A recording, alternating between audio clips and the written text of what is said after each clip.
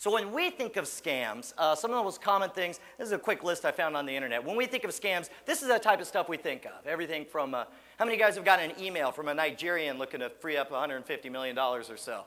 Only a few of you guys, yeah. There's some really great stories of people who've played the scammers and tried to scam them back that are pretty fun.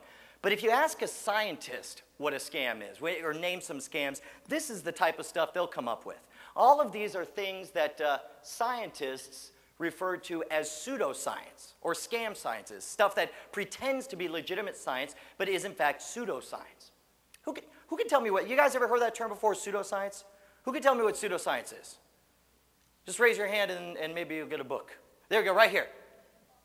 False science, yeah, that's the simplest way to do it. In fact, instead of a book, I'm going to give you a trick deck of cards. Give her a trick deck of cards. That was a very good, very succinct answer. Another answer I found came from Dr. Michael Shermer, the guy who is the editor of Skeptic Magazine.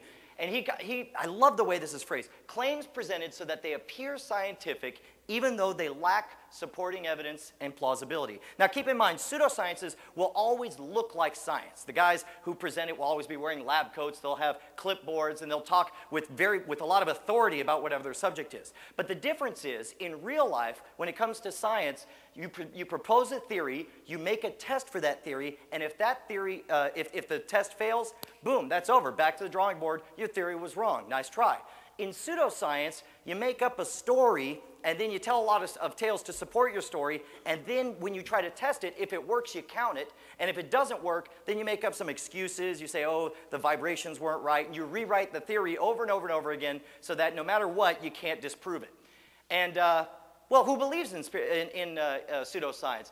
I found some interesting polls here. This is a USA Today poll over the 20 years from 1976 to 1997. Some amazingly huge jumps in all, reincarnation. The belief jumps from 9% to 29%. The belief that you could talk to dead people like you're talking over a phone has jumped fourfold.